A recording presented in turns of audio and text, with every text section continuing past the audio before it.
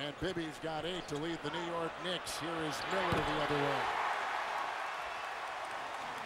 Shooting to open it up for Amari and Melo. Initially, James is looking at Joel Anthony for a pick and roll. They end up with a 3. And Joel Anthony offensive rebound. That's the second for Miami. Another 3 for Miller. Still in contact and learns from the great Bob Knight. Calls him up for strategy and advice. That's another good shot outside put in by Mike Miller, who hits the 3, and he is on target now. This is exactly what they want him to do. Reggie mentioned it before. They want to take double-digit three-point shots. But Mike Woodson has done a fabulous job of keeping this team glued and engaged. Haslam hits a nice mid-range shot. Willie Bosch flying inside.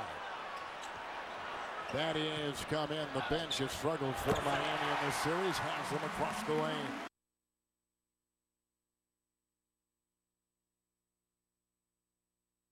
Run so fast and stop on the dime. Hopefully it'll loosen up as the game goes on. Spates shooting over Evans hits. Maurice Spates giving the Grizzlies a 17-point lead. I guess that technical really helped them out there. Spates, big basket, a 2-point field goal for Maurice Spates.